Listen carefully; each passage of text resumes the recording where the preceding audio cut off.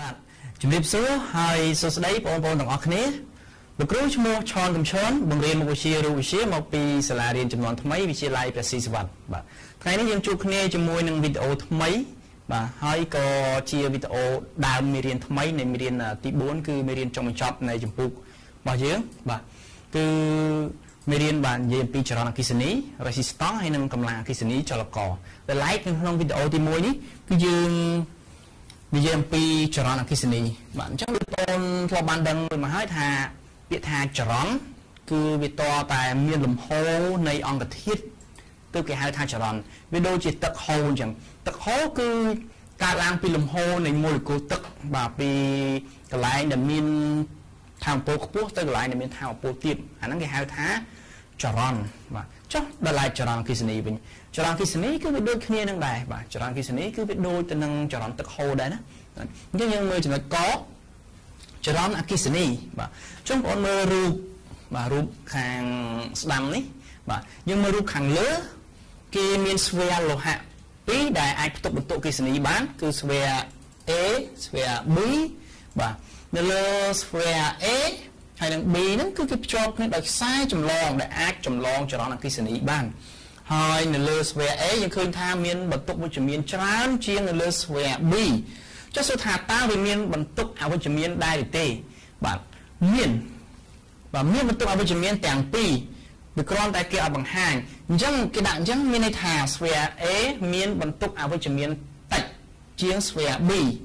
តើណាបន្ទុកអវិជ្ជមានតិចវាធ្វើឲ្យបន្ទុកវិជ្ជមាននឹងច្រើនឬក៏យើងនិយាយថាស្វែលោហៈ A នេះគឺខ្វះអេឡិចត្រូន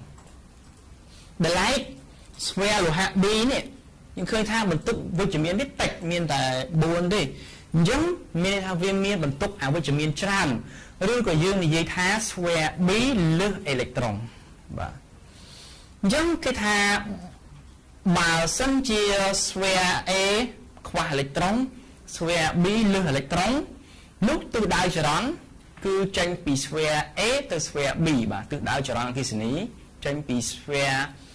A ទៅស្វែ B ឬក៏យើងអាចនិយាយថាករណីស្វែ B នេះបាទនេះស្វែ B នេះដែលលើសអេឡិចត្រូននេះគឺវាផ្ទេរអេឡិចត្រូនពី B ទៅ A វិញបាទអញ្ចឹងទិសដៅចរន្តអគ្គិសនីគឺវាមានគេសន្មតថាវាមានទិសដូចទិសដៅរបស់បន្ទុកវិជ្ជមានបាទពី A មក B បាទពីច្រើនមកតិចឬក៏វាផ្ទុយពីទិសដៅរបស់អេឡិចត្រូនអញ្ចឹងពី B ទៅ A វិញមានថាខាងស្វែ B នេះអានេះខាងអាម៉ាតួ B នេះវាលើសអេឡិចត្រូនអញ្ចឹងអេឡិចត្រូនច្រើនវាហូរពី B ទៅ A វិញកាលណាមានលំហូរនៃបន្ទុកអគ្គិសនីអានោះគឺថាវាបង្កើតបានទៅជាចរន្តអគ្គិសនីបាទនេះគឺជាការបញ្យល់អំពីចរន្តអគ្គិសនីអញ្ចឹងសំណួរសួរថាតើចរន្តអគ្គិសនីជាអ្វីបាទដោយលោកគ្រូបានបញ្យល់ជាមួយនឹងអាលំហូរនៃម៉ូលេគុលទឹកដែលយើងហៅថាជាលំហូរទឹកនោះណាឬក៏គេហៅចរន្តទឹកហូរនោះអញ្ចឹងវាដូចគ្នាដែរអញ្ចឹងសំណួរសួរថាតើចរន្តអគ្គិសនីជាអ្វីបាទបងប្អូនឆ្លើយទាំងអស់គ្នាអញ្ចឹងយើងទៅមើលចម្លើយបាទអញ្ចឹងគេថាចរន្តអគ្គិសនីគឺជាចរន្តឬក៏លំហូរនៃបន្ទុកអគ្គិសនីដែលផ្លាស់ទីក្នុងខ្សែចម្លងតាមទិសដៅកំណត់ក្រោមអំពើនៃដែនអគ្គិសនីបាទដោយសារតែមានដែនអគ្គិសនីគឺមានកម្លាំងអគ្គិសនីដែលវាអាចរុញច្រានបន្ទុកអគ្គិសនីឲ្យផ្លាស់ទីនៅលើខ្សែចម្លងពី B ទៅ A បាទអញ្ចឹងយើងអាចនិយាយថាចរន្តអគ្គិសនីគឺជាលំហូរនៃភាគល្អិតផ្ទុកបន្ទុកអគ្គិសនីសំទុះគឺជាលំហូរនៃបន្ទុកអគ្គិសនីបាទពីកន្លែងដែលមានប៉ូតង់សែលខ្ពស់ទៅកន្លែងដែលមានប៉ូតង់សែលទាបឬក៏ពីអង្គធាតុដែលមានប៉ូតង់សែលខ្ពស់ទៅអង្គធាតុដែលមានប៉ូតង់សែលទាបអានឹងហើយគឺជាចរន្តអគ្គិសនីបាទអញ្ចឹងចំពោះចំណុចកចរន្តអគ្គិសនីគឺប៉ុណ្្នឹងឯងបាទអញ្ចឹងយើងមើលចំណុចខចំណុចខគឺគេនិយាយអំពីចរន្តអគ្គិសនីផលនៃចរន្តអគ្គិសនីនិងអាងតង់ស៊ីតេចរន្តអគ្គិសនីបាទអញ្ចឹងយើងមើលទី1បាទយើងមាន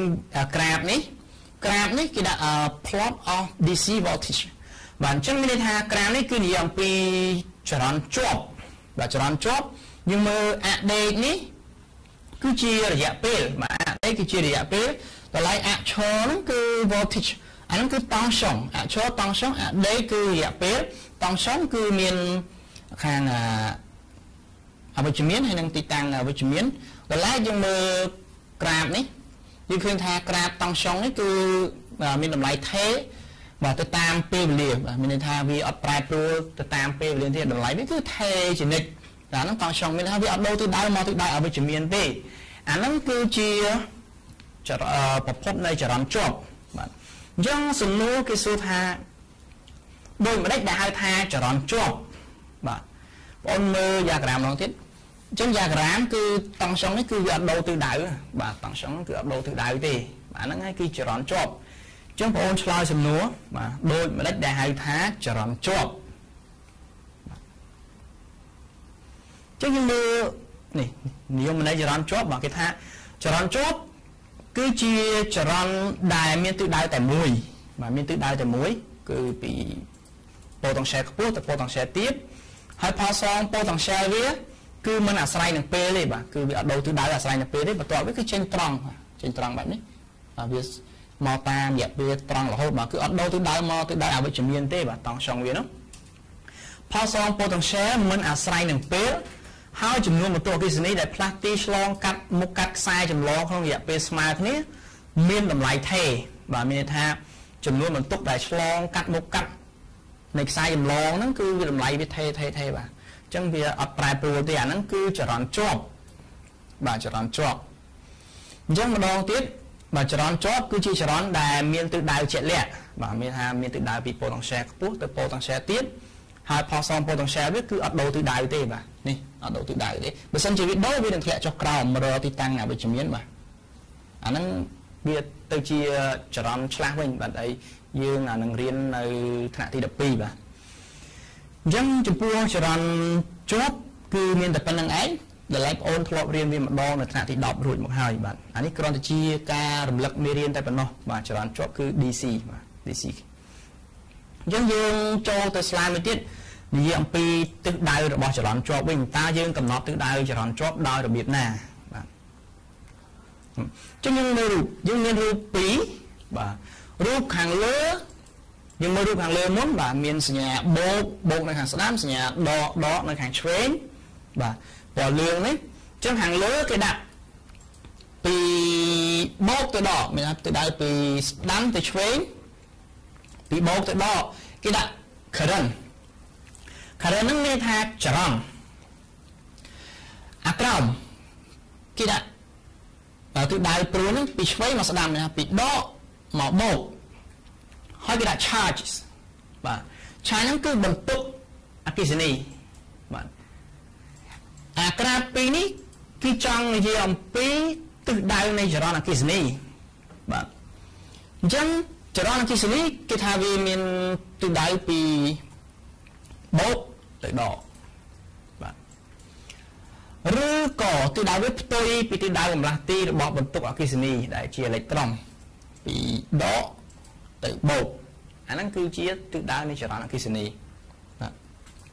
យើងមើលក្រាបខាងក្រោមវាស្តៀងនឹងខាងលើដែរទេប៉ុន្តែគ្រាន់ថាគេគូសវានៅលើ sequence តែម្ដងបាទអញ្ចឹងយើងមើលនិមិត្តសញ្ញានេះអានេះគឺជាប្រភពចរន្តជាប់ដែលអាមតួខាងឆ្វេងគឺជាប៉ូលបូកអាមតួខាងស្ដាំប៉ូលដកបាទអញ្ចឹងយើងមើលព្រួញក៏មានព្រួញក្រហមនៅខាងក្រៅនិងព្រួញពណ៌បៃតងនៅខាងក្នុងបាទយើងមើលអាក្រហមនៅខាងក្រៅមុនព្រួញក្រហមទិសដៅវាគឺចេញពីប៉ូលបូករត់មករកប៉ូលដកគេដាក់ថា flow of positive charge គេមានន័យថាលំហូរនៃបន្ទុកអគ្គិសនីវិជ្ជមានបាទលំហូរនៃបន្ទុកអគ្គិសនីវិជ្ជមានដែលឡែកមើលព្រួញពណ៌បៃតងវាមានទិសដៅចេញពីប៉ូលដកមករកប៉ូលបូកវិញគេដាក់ថា flow of electrons បាទមានន័យថាជាលំហូរនៃអេឡិចត្រុនបាទអញ្ចឹងយើងអាចកំណត់ទិសដៅចរន្តអគ្គិសនីបានតាមរយៈក្រាបពីរនឹងបានបាទអញ្ចឹងយើងអាចឆ្លើយបានពីរទិសដៅចរន្តអគ្គិសនីយើងអាចឆ្លើយតាមព្រួញពណ៌ក្រហមនេះក៏ត្រូវ ឆ្លើយតាមព្រួយពណ៌បៃតងនេះក៏ត្រូវប៉ុន្តែអាព្រួយក្រហមនេះអានេះគេហៅថាគ្រាន់តែជាទិសដៅសន្មតទេមានន័យថា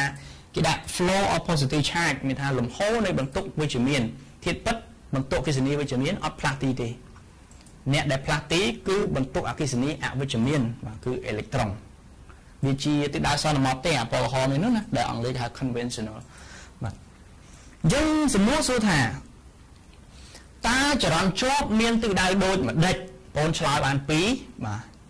អញ្ចឹងយើងត្រឡប់មើល slide បន្តិចគេសួរថាតើចរន្តជាប់មានទិសដៅដូចម្ដេចបងឆ្លើយតាមព្រួយពណ៌ក្រហមនេះក៏ត្រូវឆ្លើយតាមព្រួយពណ៌បៃតងនេះក៏ត្រូវវាគ្រាន់តែបើសិនជាយើងឆ្លើយយមន័យទិសដៅចរន្តជាប់តាមព្រួយពណ៌ក្រហមនេះបងត្រូវបញ្ជាក់បន្ថែមថាទិសដៅហ្នឹងជាទិសដៅពិតប្រាកដឬក៏ជាទិសដៅសន្មតបាទអញ្ចឹងយើងមើលសំណួរហើយយើងឆ្លើយទាំងអស់គ្នាបាទគេថាចរន្តអគ្គិសនីគឺមានទិសដៅដូចទៅនឹងទិសដៅបំលាស់ទីរបស់បន្ទុកអគ្គិសនីវិជ្ជមានប៉ុន្តែទិសដៅនៃបំលាស់ទីបន្ទុកអគ្គិសនីវិជ្ជមានហ្នឹងវាគ្រាន់តែជាទិសដៅសន្មតតែប៉ុណ្ណោះធាតុពិតបន្ទុកអគ្គិសនីវិជ្ជមានវាអត់អាចផ្លាស់ទីបានទេបាទឬក៏យើងឆ្លើយថាទិសដៅចរន្តជាប់គឺមានទិសដៅផ្ទុយពីទិសដៅបំលាស់ទីរបស់អេឡិចត្រូនសេរីបាទចឹងអ្នកដែលផ្លាស់ទីបើថាបន្ទុកដែលអាចផ្លាស់ទីនៅក្នុងសៀគ្វីបាននោះគឺអេឡិចត្រូនមិនមែនបន្ទុកអគ្គិសនីវិជ្ជមានដែលជាប្រូតូននោះទេបាទអញ្ចឹងបាទរូបនេះបាទវាឆ្លើយតបទៅនឹងអាយមន័យនេះបាទអញ្ចឹងយើងសង្ខេបម្ដងទៀតចរន្តអគ្គិសនីមានទិសដៅទៅតាមទិសដៅបំលាស់ទីនៃបន្ទុកអគ្គិសនីវិជ្ជមានប៉ុន្តែជាទិសដៅសន្មតយើងនិយាយឲ្យខ្លីថាមានទិសដៅពីប៉ូលបូកទៅប៉ូលដកក៏បានដែរបាទនិយាយអញ្ចឹងទៅឬក៏វាមានទិសដៅផ្ទុយពីទិសដៅបំលាស់ទីរបស់អេឡិចត្រូនសេរីបាទហើយបំលាស់ទីរបស់អេឡិចត្រូនសេរីហ្នឹងទិសវាគឺពីប៉ូលដកទៅប៉ូលបូកបាទអានេះ slide នេះគឺនិយាយអំពីទិសដៅនៃចរន្តជាប់បាទអញ្ចឹងយើងមានតែប៉ុណ្្នឹងទេយើងបានយើងបានចំណុចទី1គឺយើងនិយាយអំពីនិយមន័យនៃចរន្តអគ្គិសនីបាទចរន្តអគ្គិសនីគឺជាលំហូរនៃបន្ទុកអគ្គិសនីហើយបន្ទុកអគ្គិសនីនោះគឺជាអេឡិចត្រូនសេរីយើងអាចនិយាយថាចរន្តអគ្គិសនីគឺជាលំហូរនៃអេឡិចត្រូនឬក៏លំហូរនៃបន្ទុកអគ្គិសនីអវិជ្ជមានរត់កាត់សៀគ្វីឬក៏ខ្សែចម្លងបាទមួយវិញទៀតយើងនិយាយអំពីប្រភេទចរន្តជាប់បាទចរន្តជាប់គឺជាចរន្តដែលមានទិសដៅជាក់លាក់ហើយផសងប៉ូតុងសិយលវាហ្នឹងគឺបាទអត់មានតម្លៃថេរបាទមានតម្លៃថេរឬក៏វាមិនប្រែប្រួលទៅតាមរយៈពេលហើយចំណុចទី3គឺយើងនិយាយអំពីទិសដៅរបស់ចរន្តជាប់បាទទិសដៅចរន្តជាប់គឺវាមានទិសដៅដូចទៅនឹងទិសដៅបំលាស់ទីរបស់បន្ទុកអគ្គិសនីវិជ្ជមានប៉ុន្តែវាជាទិសដៅសន្មតឬក៏យើងអាចឆ្លើយថាទិសដៅចរន្តជាប់គឺវាដូចទៅនឹងទិសដៅបំលាស់ទីរបស់អេឡិចត្រូនសេរីបាទដែលវាមានទិសពីប៉ូលដកទៅប៉ូលបូកបាទឥឡូវយើងចូលទៅដល់ចំណុចមួយទៀតគឺនិយាយអំពីផលនៃចរន្តជាប់បាទផលនៃចរន្តជាប់បាទយើងមានស៊ីគ្វីដូចបង្ហាញនៅលើអេក្រង់នេះបាទយើងមានប្រភពអគ្គិសនីបាទដែលយើងប្រភពជាប្រភពចរន្តជាប់ដែលខាងនេះគឺប៉ូលបូកខាងនេះគឺប៉ូលដកបាទហើយនៅលើស៊ីគ្វីនេះយើងមានភ្ជាប់ជាមួយនឹងកុងតាក់ការ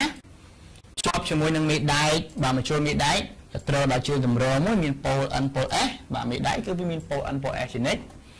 តោះមកយើងភ្ជាប់ជាមួយនឹងអំពូលភ្លើងបាទយើងភ្ជាប់ជាមួយនឹងផាងវិភាគហើយយើងភ្ជាប់ជាមួយនឹង resistor បាទអានេះគេចង់ពិសោធន៍រកផលនៃចរន្តតើចរន្តអគ្គិសនីឬក៏ថាមពលអគ្គិសនីអាចបំលែងទៅជាថាមពលអ្វីខ្លះបាទអញ្ចឹងនៅពេលដែលយើងបិទកុងតាក់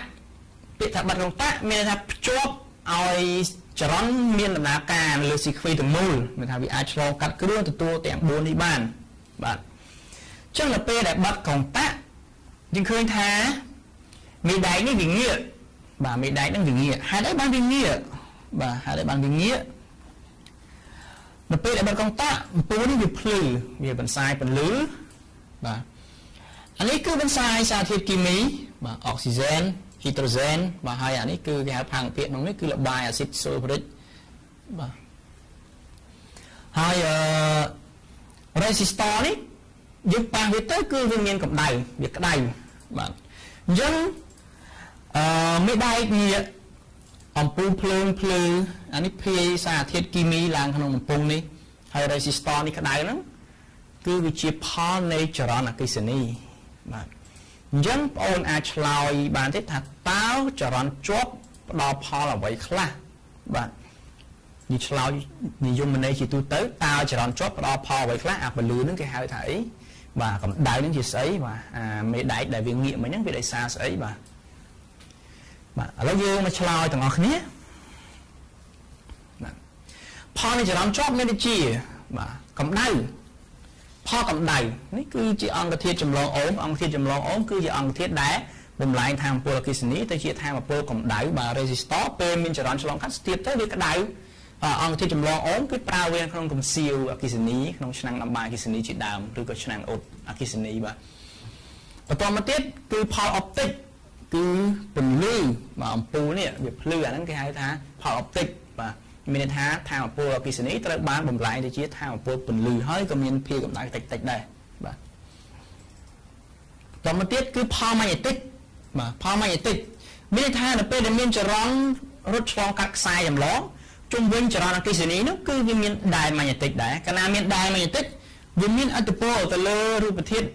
ម៉ាញ៉េទិកដូចជាមជ្ឈមមានដែនអញ្ចឹងវាជារូបធាតុម៉ាញ៉េទិកកាលណាមានដែនម៉ាញ៉េទិកដែលកើតដោយខ្សែនេះអញ្ចឹងវារងឥទ្ធិពលវាទាញធ្វើឲ្យមេដែកហ្នឹងងាកបាទដោយសារដូចដែកឆក់យើងដាក់ក្បែរគ្នាពីរអញ្ចឹងវាទាញឬក៏វាច្រានគ្នាចេញអាហ្នឹងអន្តរកម្មទៅពេលដែលវាមានដែនម៉ាញ៉េទិកកាលឡើងជុំវិញខ្សែចម្លងនោះហើយបន្តមកទៀតបាទលោកគ្រូចង់បញ្ជាក់ឡើងនេះបន្តិចបាទដែនម៉ាញ៉េទិកផលម៉ាញ៉េទិកនេះគេអាចយកបប៊ីនបាទមានថាជាប្រភេទខ្សែចម្លងដែលរុំច្រើនជុំហ្នឹងយកទៅភ្ជាប់ចរន្តទៅវាបង្កើតបានជាផលម៉ាញ៉េទិកហើយបាទហើយគេប្រើវានៅទីណាខ្លះបាទដូចជាប្រភេទឆ្នាំងសាកអត់ខ្សែបាទដូចអាប្រភេទឆ្នាំងសាក wireless ហ្នឹងណាបាទមានថានៅក្នុងឆ្នាំងសាកហើយនៅក្នុងទូរស័ព្ទដៃហ្នឹងវាមានបប៊ីនដែលគេរុំដោយខ្សែចម្លងច្រើនជុំបង្កើតជាដែនម៉ាញ៉េទិកឲ្យវាមានតំណែងគ្នាបង្កើតជាបាតុភូតអ្វីមួយណាដើម្បីសាកភ្លើងចូលក្នុងទូរស័ព្ទយើងដោយអត់ខ្សែបាទអាហ្នឹងគឺផលប្រយោជន៍នៃផលម៉ាញ៉េទិកណាបន្តមកផលគីមីបាទផលគីមីហ្នឹងគឺផលវិភាគបាទដូចវានៅក្នុងការសាកគុយសាកអីចឹងកៅថ្មកៅអីចឹងណាបាទអញ្ចឹងគឺយើងនៅតាមជនបទគឺយើងបើកន្លែងខ្លះដែលវាអត់ទាន់មានភ្លើងអគ្គិសនីទៅដល់គឺយើងប្រើគុយអញ្ចឹងគឺយើងយកគុយទៅសាកទៅតាមកន្លែងដែលគេមានសាកណាអាហ្នឹងគឺវាផលគីមីហើយបាទអញ្ចឹងចំពោះផលនៃចរន្តជាប់គឺមានតែប៉ុណ្្នឹងឯងគឺមានកម្ដៅអុបទិកជាពលឺផលម៉ាញ៉េទិកហើយនិងផលគីមីបាទអញ្ចឹងយើងចូលទៅដល់ចំណុចមួយទៀតគឺអាំងតង់ស៊ីតេចរន្តបាទនេះដូចជារំលឹកពីមេរៀនថ្នាក់ទី7មកទេបាទអាំងតង់ស៊ីតេចរន្តអគ្គិសនីយើងតាំងវាដោយអក្សរ E ហើយវាកើតឡើងពីបាទគេថាអាំងតង់ស៊ីតេចរន្តជាទំហំដែលវាស់តាមផលធៀបនៃបរិមាណបន្ទុកអគ្គិសនីដែលឆ្លងកាត់មុខកាត់នៃខ្សែចម្លងក្នុងរយៈពេលមួយហើយធៀបនឹងរយៈពេលដែលវាឆ្លងកាត់នោះអាហ្នឹងគឺអាំងតង់ស៊ីតេចរន្តអគ្គិសនីបាទអញ្ចឹងអាំងតង់ស៊ីតេចរន្តអគ្គិសនីគេសរសេររូបមន្តវាដោយ E ស្មើនឹងគុយលើ T បាទមានថាបន្ទុកចែកនឹងរយៈពេលបាទ E ស្មើនឹងគុយលើ T លោកគ្រូសង្ឃឹមថាបងអូនមិនភ្លេចរូបមន្តនេះទេបាទអញ្ចឹងយើងមើលបាទ E គឺជាអាំងតង់ស៊ីតេចរន្តអគ្គិសនីຂະຫນາດគឺជាអំពែគុយគឺបន្ទុកអគ្គិសនីបាទគូឡុំ T គឺរយៈពេលអញ្ចឹងចំណុចនេះលោកគ្រូដូចជាមិនបាច់បញ្ជាក់ច្រើនដងទេដោយសារវាជារូបមន្តសាមញ្ញហើយវាជាអ្វីដែលយើងធ្លាប់រៀនរួចមកហើយបាទអញ្ចឹងយើងចូលទៅដល់ចំណុចមួយទៀតគឺចំណុចបាទនេះចំណុចខបាទសំទោសខគឺទំនាក់ទំនងរវាងអាំងតង់ស៊ីតេចរន្តនិងល្បឿនបន្លាស់ទីនៃអេឡិចត្រុងបាទធម្មតាដើម្បីឲ្យមានចរន្តអគ្គិសនីគឺវាតតែមានលំហូរនៃអេឡិចត្រុងនៅក្នុងខ្សែចម្លងបាទឥឡូវយើងទៅមើលអំពីអាំងតង់ស៊ីតេចរន្តបាទទំនាក់ទំនងនៃអាំងតង់ស៊ីតេចរន្ត nâng bầm lá tí này electron không sai chấm lòn và trong sản phẩm từ lưới rút bầm môn phong vi cả nam miên bầm lá tí viên miên là bươn này và viên miên là bươn này chẳng dương từ đó à tại nhà từ nó ăn tăng tê cho đó hay nâng là bươn electron để plastic không sai chấm lòn dương dương miên sai chấm lòn thì tôi tất sai chấm lòn bây dương bị vi thống riêng viết cái chia xì láng cứ miên một cặp viết chia đồng vùng và hai miên của vải anh ấy sai chấm lòn miên của vải ở son một thà electron plastic miên từ đáy bị đám từ chuồng một cặp này sai chấm lòn cứ dương ta để á hai từ đáy cho rón cứ tôi bị từ đáy bỏ một loạt tí này electron chẳng từ đáy viết cứ bị chuồng từ đám bình và đội rụp đấy dân chúng ta cho rón chốt electron plastic đào đầm lại smart này hết thề đây là buồn thế chứ những bạn của vài ông plastic của vài ở cái ní cứ smart là bốn con ở dạng p bằng plastic đi mà ní cứ mấy ca cho là tròn smart và mấy ca cho là tròn smart ở smart đồng vé để tả tê mà ở nó cứ bằng plastic vé nó cứ bốn plastic là bỏ electron không sai dùm lón hỏi để tả tê cứ dạng p lấy bằng plastic bạn rất nhiều nữa miết xài và miết xài của chị tha vi chia xì lắng bạn rất dân từ miết xì lắng cứ smart đồng tây bỏ xì lắng và tây một cắt bỏ xì lắng con ai provide rồi bỏ xì lắng và những tây một cắt chúng ta để á con ai provide sẽ đọc biến cứ tăng để bạn chẳng dương bàn về thống miết bỏ xài dùm lón rồi có miết xì lắng smart đồng tây một cắt với con ai provide xì lắng rồi có provide sai dùm lon bạn trong những bạn cho nó ở đây cứ chia bằng đá tí rồi có bộ vải xí lắng tất nhiên cho nó với đầu về là tà tê nè trong những giờ cần sáng mà cho nó chó chứ ban về thống smart nâng á con ở với là tà tê bảo về là tà tê nó cứ mà nhánh nhỉ mà ở hàng lưới nè mà ở hàng lưới trong một đoạn tiết dự bàn về thống smart nâng á con ở với là tà tê và đó một tiết và chúng muốn electron chúng muốn electron sẽ rót để nơi không sai đấy và viên mệnh miên môi pi bay năng thế rồi coi viên mệnh miên từ môi năng thế miên electron tràn rót mình và bị tràn miên thế mà bị tràn mệnh rót mình thế bị tràn bạn mà bị tràn khăng cho chúng muốn electron sẽ rót cứ smart nên chúng muốn electron con ai miết bao xì lắng và con ai miết bao xì lắng ăn thống smart nên ăn tốt con ở về mà để lấy về chỉ miết xì lắng nhỉ dương sai bị tụi nó hàng lứa cứ biết mà con ở vé để tả tề mà về tốt cứ lực bướm về thống cứ miệt rồi bọc sai rồi còn miệt xì lăng và còn chỉ làm cái đó trong những bạn chùm luôn là electron cứ smart năng ăn tốt con này thống con này về tốt con để tả tề anh ấy cứ chùm luôn là electron anh ấy cứ tây một cắt bọc sai anh ấy cứ bướm bằng lạc ti bằng electron anh ấy cứ dạng pil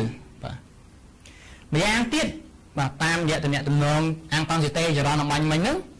cứ ý smart cùi lừa té rồi có ý smart cùi lừa để ta tê mà cứ bầm ra bầm rúa dạ p này bầm lạc tí rồi bỏ lại trống chứ dương chỉ nuôi bàn dương chỉ nuôi bàn là ý smart cùi lừa để ta té dương chỉ nuôi những bàn ấn về để ta té nó lừa để ta tê bạn chứ dương chỉ nuôi mất cái này điện cạnh tí chứ nhưng mình ấy cái sừng rùa bàn là mình ấy cái sừng rùa bán nhưng ai sừng rùa để ta tê này cho bán mà sừng rùa để ta tê cho bán chứ nhưng sao ý smart nứng ấn về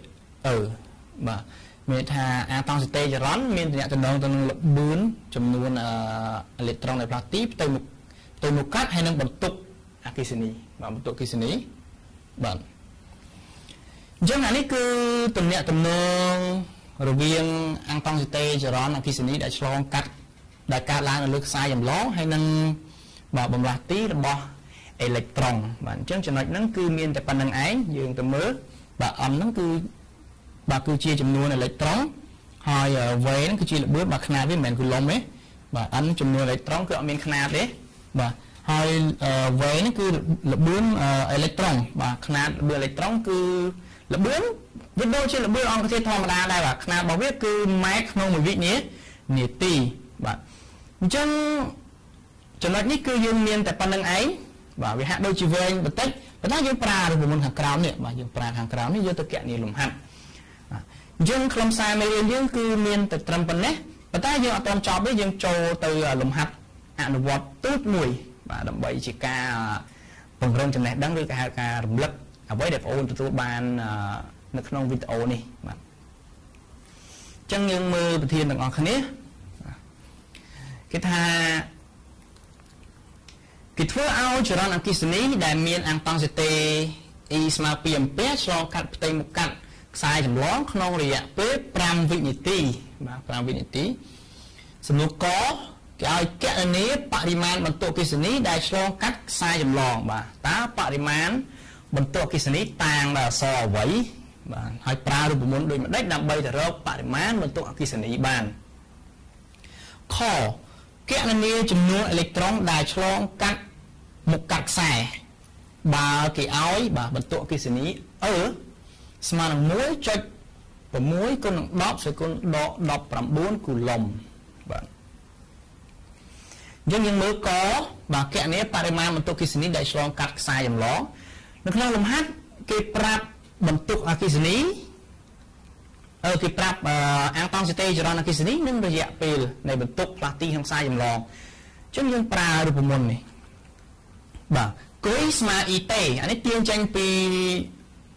សមីការអាំងតង់ស៊ីតេចរន្តគឺ E ស្មើគុយលើតេណាអញ្ចឹងយើងទាញរកគុយគឺស្មើនឹង E គុណនឹងតេបាទគឺអាំងតង់ស៊ីតេចរន្តគុណឲ្យរយៈពេលអញ្ចឹង E យើងគឺ2 ampere បាទតេគឺ2វិនាទីបាទសាមញ្ញលំហាត់ហ្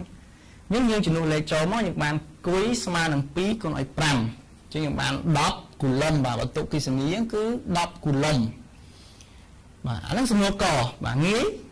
បាទអញ្ចឹងយើងចូលដល់សំណួរខគេឲ្យគណនាចំនួនអេឡិចត្រូនបាទចំនួនអេឡិចត្រូនតាំងដោយអក្សរអ្វីបាទហើយយើងប្រើរូបមន្តអីអានេះយើងរំលឹកពីមេរៀនចាស់អញ្ចឹងបាទដើម្បីរកចំនួនអេឡិចត្រូនគឺយើងរកតាមបរិមាណបន្ទុកសរុបបាទនៃអេឡិចត្រូនគឺគុយស្មើនឹង NE បាទគុយហ្នឹងគឺបរិមាណបន្ទុកសរុប N ហ្នឹងគឺចំនួនអេឡិចត្រូនហើយ E ហ្នឹងគឺបន្ទុកក្នុង1អេឡិចត្រូនបាទអញ្ចឹងគឺចង់រក N តូចយើងទារក N តូចគឺស្មើនឹងគុយចែកឲ្យ E បាទគឺបរិមាណបន្ទុកសរុបចែកបន្ទុកក្នុង1អេឡិចត្រូនបាទហើយយើងស្រង់សមត្ថកម្មមកបាទគុយយើងរកឃើញមិញគឺ10គូឡុំបាទគុយគឺ10គូឡុំ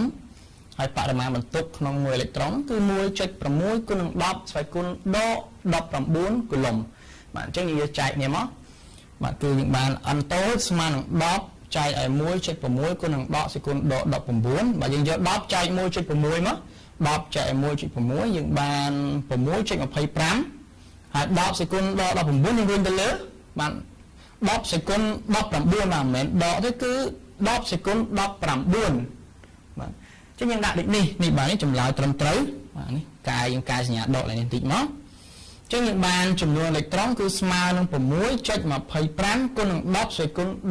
19បាទគឺឃើញថាចំនួនអេឡិចត្រូនហ្នឹងគឺវាច្រើនមែនទែនយើងមើលលេខ0នៅខាងក្រៅវា19ដងទៀតបាទយើងរាប់អត់ចេញទេបាទចំនួនវាច្រើនណាស់អញ្ចឹងចំពោះមេរៀននៅថ្ងៃនេះគឺយើងចប់តែត្រឹមប៉ុណ្្នេះឯងអរគុណចំពោះការ